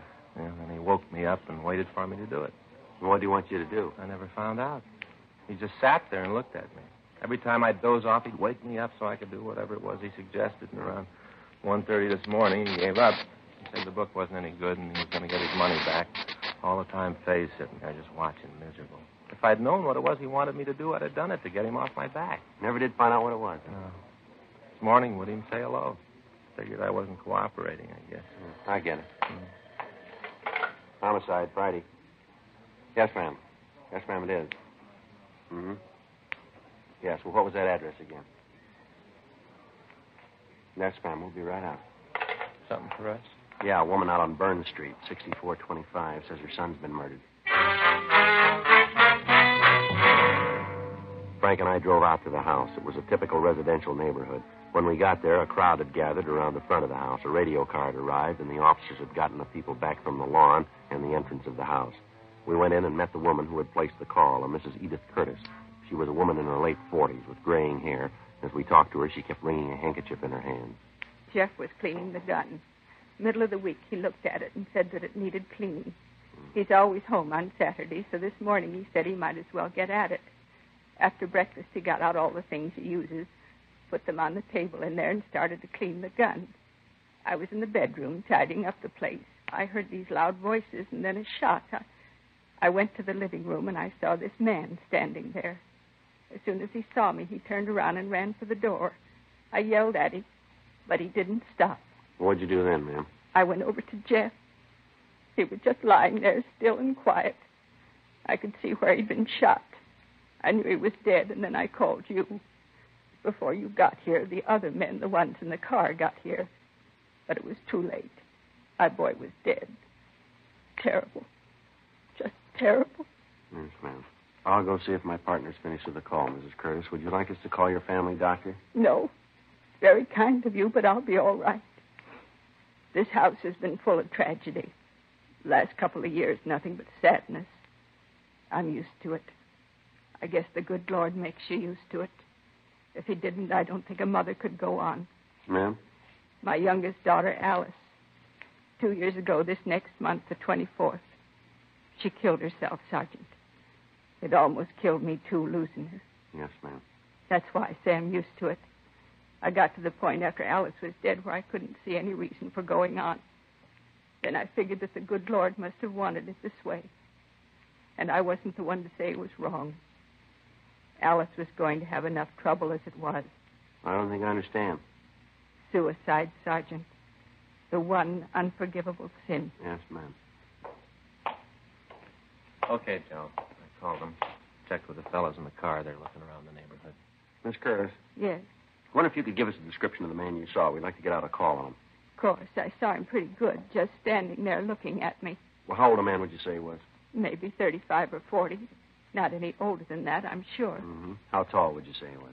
Taller than you. About how much taller? Oh, maybe a couple of inches. Well, I make him about 6'1" or 2. Is that right? Yes, I think that's pretty close. About his weight. How heavy do you think he was? I'm not very good at that. I guess about 180, around there. Uh-huh. What about his clothes? What was he wearing? Could you remember? He had on one of those blue denim outfits, you know, the trousers and the jacket, light blue. Mm-hmm. Then the coat had that dark blue trim, knitted around the bottom and collar. Had on a white shirt, no tie. And a pair of those shoes with the real thick soles, that rubber. Mm-hmm. Anything unusual about him?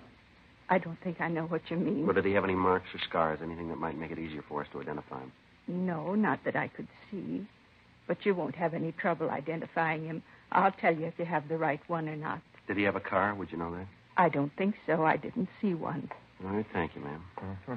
I'll call us in right away, Joe. Get out the local and APB. Yeah. Miss Curtis, Yes, could you tell us exactly what time the shooting took place? not exactly, but I'd say about 7:45. Uh-huh. Did this man say anything to you? No, not a word. You never saw him before, maybe around the neighborhood, the stores, in the street someplace? No, I never saw him. I know that. But if I see him again, I'll know him. All right, ma'am. I'll be right back, Joe. Okay. I hope you won't take offense, ma'am. What's that, Sergeant? Well, you don't seem too greatly concerned about your son's death here. I thought I'd explain that to you. I told you that I have to figure that it's the Lord's will. Mm-hmm. I might as well tell you, Sergeant. You'll probably find out anyway. What's that, ma'am? Well, Jeff and I had a few arguments. Nothing serious, but we did have words. I beg your pardon, ma'am? Well, I told you that my daughter took her own life. Oh, yeah. She lived with us here in this house. I thought it was a happy home. I found out it wasn't. I found out too well. Mm-hmm. You see, Alice, that's my daughter. Yes, ma'am. Well, she was going to marry. She'd met a young man who worked in an aircraft factory. She seemed to think he was very nice. I couldn't see much in him. I told her so. We had quite a few rows about it, once when he was here. Mm-hmm. On that night, the row, Alice's young man left, made quite a fuss about my trying to run the children's lives. Told Alice that he'd marry her right away that night. But when they were married, he didn't want to have anything to do with Jeff or me. Well, did Jeff take any part in this quarrel? No, my yes. Finally, the young man stormed out of the house. Alice was in tears, just seemed to go to pieces. That night, she took an overdose of sleeping pills. I'll never forget when I called her for breakfast. Terrible. That's not doing any good. I'm sorry, Sergeant. That's quite all right, ma'am. Now, you said you and your son had several arguments. Was it about this engagement thing here? Yes, after Alice's funeral. Jeff seemed to sulk around the house. Then at night he'd go out and drink quite a bit. He seemed to think that I'd caused Alice to do away with herself.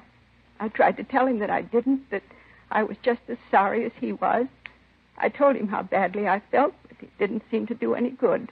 Well, have you heard from Alice's fiancé since that night? He was at the funeral. Well, what's his name, Mrs. Curtis? Dudley. Bruce Dudley. Do you know where we can get in touch with him? I think Jeff had his address. I can look for it. Thank you. But you don't think that Bruce had anything to do with this? I know it wasn't him. I know Bruce. I know what he looks like. It wasn't him in the living room. Well, we just want to talk to him, ma'am. Of course, he might have hired someone else. No, I'm sure Bruce had nothing to do with it. Even with what he did say. Ma'am? That night, when they had the fight, Jeff told him that if he didn't get out, he'd throw him out. Mm-hmm. When he left, Bruce said that someday our meddling in other people's lives was going to backfire, that it might take some time, but that we'd be repaid. And that look in his eyes when he went through the door, Sergeant, Yeah. maybe he did do it. He looked mad enough to kill us both. 9:12 a.m. The coroner arrived and removed the body. The men from the crime lab crew went over the place. A complete set of pictures was taken before the body was removed. Latent prints went over the rifle on the table and the cleaning apparatus. Frank and I noticed that the tablecloth on the living room table had been on the floor when we got to the house. Mrs. Curtis had told us that her son had grabbed it as he fell to the floor. We talked with the neighbors. One of them, a Mrs. Alvin Kemper, said that she had been watering the lawn between 7:30 and 8 a.m., but that she had seen no one enter or leave the Curtis house. She told us that she had heard frequent and loud arguments between Mrs. Curtis and her son. Frank and I drove out to the address of Bruce Dudley. It was a modern one-room apartment on Riverside Drive in the San Fernando Valley. We rang the buzzer a second time and waited. Looks like he's not in. Oh, what time you got? 12:17. He's probably gone out. Come on, we can check the manager. Yeah? Well, Mr. Dudley? Yeah, what do you want? Well, police officers would like to talk to you. Okay, come on in. Just got up, out late last night. I don't feel at all well. Now move those clothes and sit down. I'm going to put a pot of coffee on. Oh, I feel like a troop of midgets ran barefoot over my tongue. Yes, sir. Go right ahead. What do you want to see me about? You know a Jeff Curtis? Yeah, I know him. Hey, what'd you say your names were? Well, my name's Friday. This is my partner, Frank Smith. You got any badge? Something to prove that you're cops? Yes, sir. Here's my ID. Uh-huh. Sergeant Joseph Friday. Okay. Now, what's this about Jeff? He's dead, Mr. Dudley. Dead? Yes, sir. How'd it happen? Accident? Well, we're not sure. He didn't kill himself, did he? Why do you ask that? I just thought he might have. Sister killed herself. Thought he might have done the same thing. Do you know of any reason that he'd do something like that? Oh, no, not that I could name. I understand you and Mr. Curtis didn't get along too well. We got along all right. Oh, when Alice and I split up, there were some words, nothing serious. Well, the way we got it, you were pretty sore at him. Yeah? Yeah. I understand that you and he had quite an argument. He was ready to throw you out of the house. You've been talking to his mother. She's been throwing lies around again. Well, is it true? Did you and Curtis have an argument? Yeah, I got nothing to hide. You been out of the house this morning? No, why? You have any way of proving you were here all morning? Just got up. You know that. You guys got me out of bed. What are you trying to prove? Just want to know if you can account for your time, that's all. You think I had something to do with Jeff's death, is that it? We didn't say that. No, but you meant it. Oh, excuse me. I got to get the coffee. You want some coffee? No, thanks. How about you? No. You don't mind if I have a cup, huh? No, sir. Go right ahead. Thanks.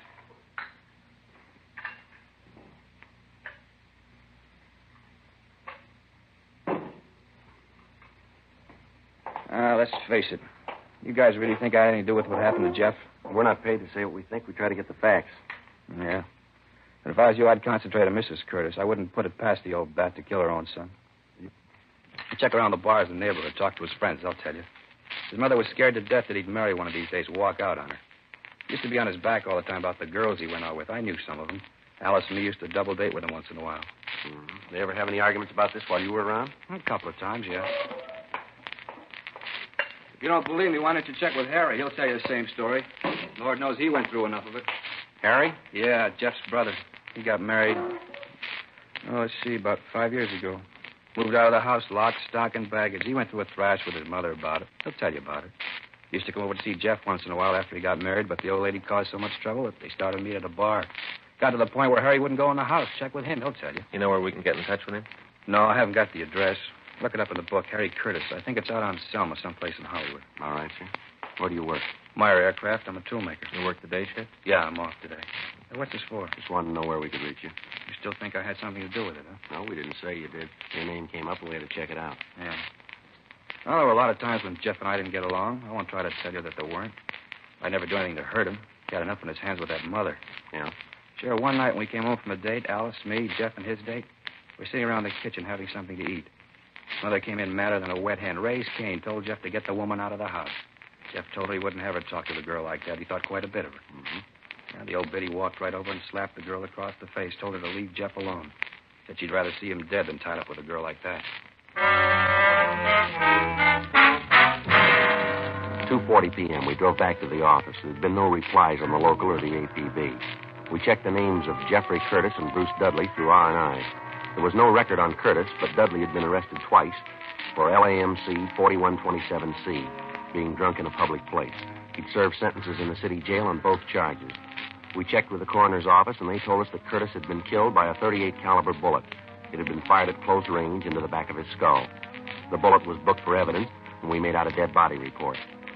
We put in a call to the brother's house, but we were told that he was out of the city, and he wouldn't return until sometime that night. We left word for him to call our office as soon as he returned. We checked on the suicide story given us by Mrs. Curtis and found that an Alice Curtis had taken her own life by an overdose of sleeping pills 2 years before. 5:20 p.m. Frank and I drove out to talk to Mrs. Curtis again. You want to look at Jeff's room, don't you? Yes, Miss Curtis. This way. When we were here this morning, you didn't say anything about your other son. Harry? Mm-hmm. Well, you see, Officer, Harry doesn't care much for me. I know it's hard to believe that a boy would desert his own mother, but that's what Harry did. He got married, and right away his wife started to cause trouble between us. A rifle your son was cleaning this morning. Oh, yes. Those men from the crime lab, I think they said they took it. Yes, ma'am. Did your son do much hunting? Well, he used to. Used to do quite a bit before Harry got married. They used to be great pals. Mm-hmm. Mother couldn't ask for a better pair of sons. And when Harry left home, Jeff sort of gave it up. He cleaned the gun when he had to, but he didn't go after game anymore. Then, too, he was afraid to leave me alone at night. Ma'am? Well, we've had a lot of trouble with prowlers in the neighborhood. Had to call the police a couple of times. They didn't find anybody, though. Mm-hmm. These your son's clothes, ma'am? Yes. This man you saw this morning, did you notice if he had a gun? Yes, he did. It was a revolver. When I came into the room, it was still smoking. Mm-hmm. Did your son keep any other firearms in the house? Oh, no, just the rifle. I wouldn't have any other guns in the place. I don't like them. You had any call to go up in the attic lately, Mrs. Curtis? What? The attic, ma'am. Have either you or your son had any reason to go up there? No, I don't think we've been up there since we moved. Could I get you officers a cup of coffee or anything? I've got some nice fresh cake. Like a slice of that? No, ma'am. Thanks just the same. Oh? Yeah. Look at here. Yeah. Look at here on the shoulders of these suits in the back. You see this dirt? Looks like it came down from that door to the attic. Yeah. Let me get a chair and we'll have a look. What's this all about? I told you we haven't used that attic. Don't you believe me? We'd just like to take a look if you don't mind, ma'am. Well, maybe I do mind. It's just going to take a minute, ma'am. I think you officers have sure got your nerve. I tried to be nice to you, help you out. Isn't enough that my boy's dead. Now you have to come in here and tear my home apart. There's something up here, Frank. I think I can reach it. Yeah, here it is. Get my pencil.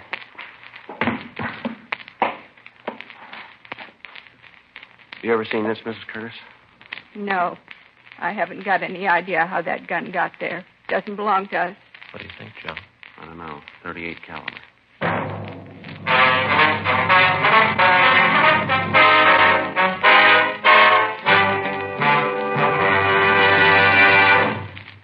You are listening to Dragnet, the authentic story of your police force in action. And now a report every smoker should hear. Nose, throat, and accessory organs not adversely affected by smoking Chesterfields. First such report published about any cigarette. A responsible consulting organization reports a study by a competent medical specialist and staff on the effects of smoking Chesterfields. For 6 months, a group of men and women smoked only Chesterfields, 10 to 40 a day, their normal amount. 45% of the group have smoked Chesterfields from 1 to 30 years, for an average of 10 years each. At the beginning and end of the 6 months, each smoker was given a thorough examination, including x-rays, and covering the sinuses, nose, ears, and throat. After these examinations, the medical specialist stated, "It is my opinion that the ears, nose, throat, and accessory organs of all participating subjects examined by me were not adversely affected in the 6-month period by smoking the cigarettes provided." Remember this report and buy Chesterfields, regular or king size. Premium quality Chesterfields, and much milder.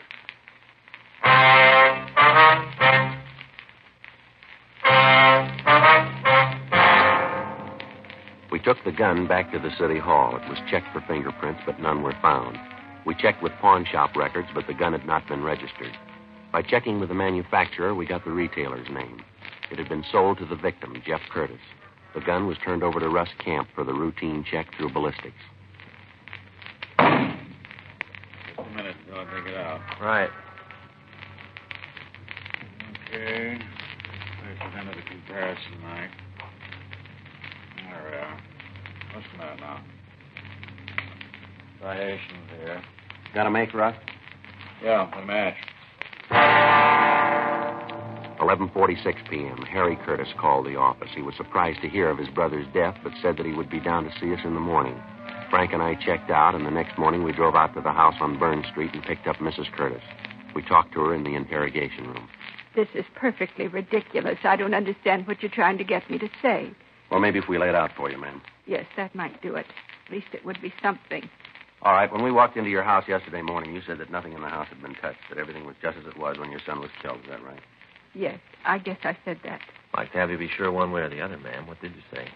I said that. I hadn't touched anything. Nobody did. Uh-huh. Would you tell us what your son was doing when you left the room?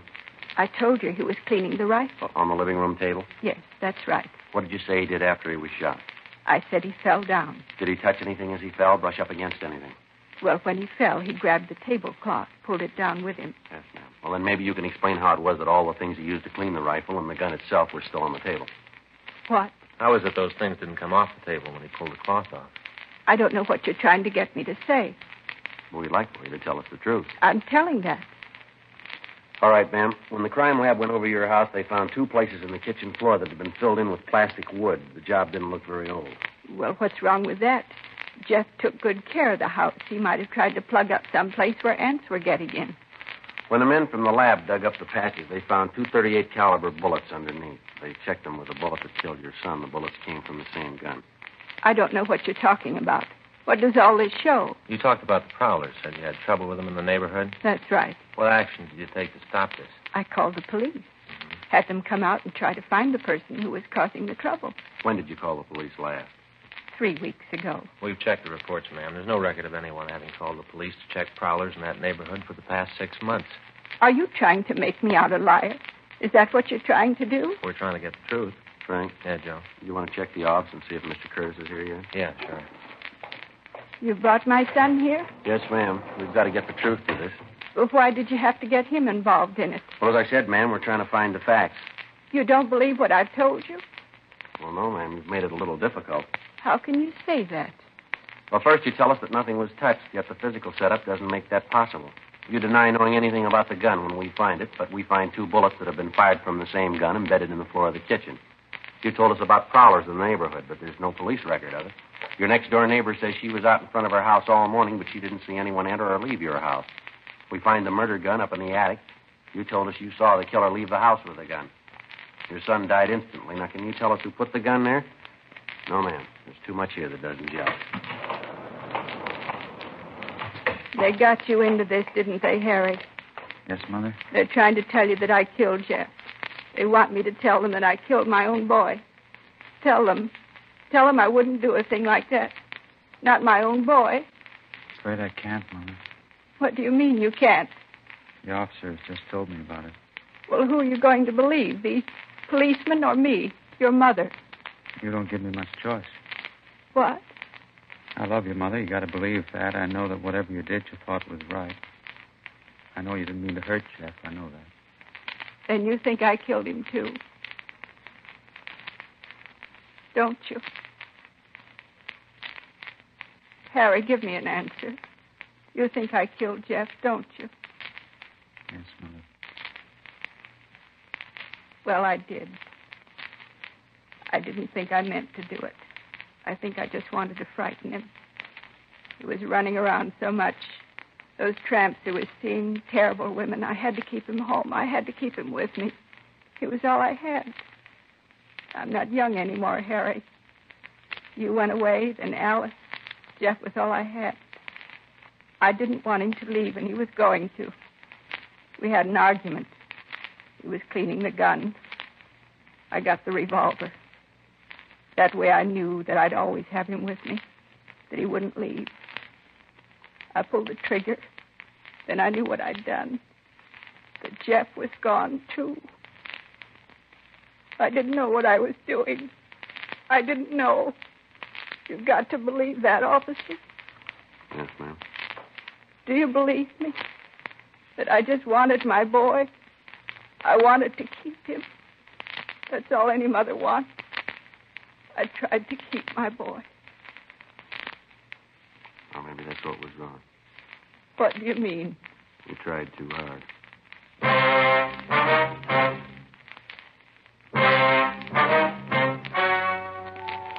story you have just heard was true.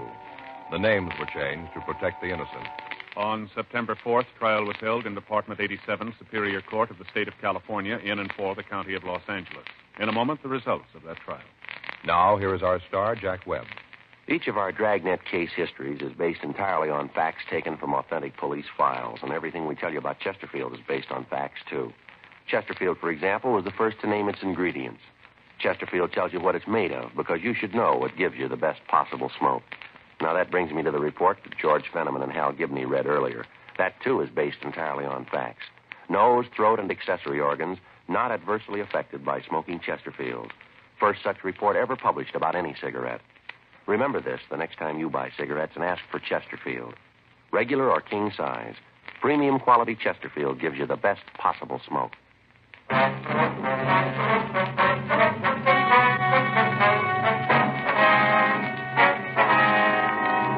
Edith A. Curtis was tried and convicted of murder in the first degree and was sentenced to the state penitentiary for women, Tehachapi, California.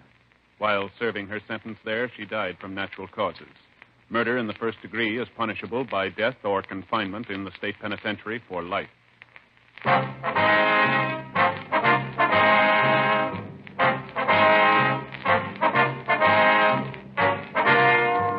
You have just heard Dragnet, a series of authentic cases from official files. Technical advice comes from the Office of Chief of Police W.H. Parker, Los Angeles Police Department. Technical advisors, Captain Jack Donahoe, Sergeant Marty Wynn, Sergeant Vance Frazier. Heard tonight were Ben Alexander, Herb Ellis, Helen Klebe, Whit Connor. Script by John Robinson. Music by Walter Schumann. Hal Gibney speaking. Tomorrow, sound off for Chesterfield. Either way you like them, regular or king size, Chesterfield gives you the best possible smoke. Much milder Chesterfield. Chesterfield has brought you Dragnet, transcribed from Los Angeles.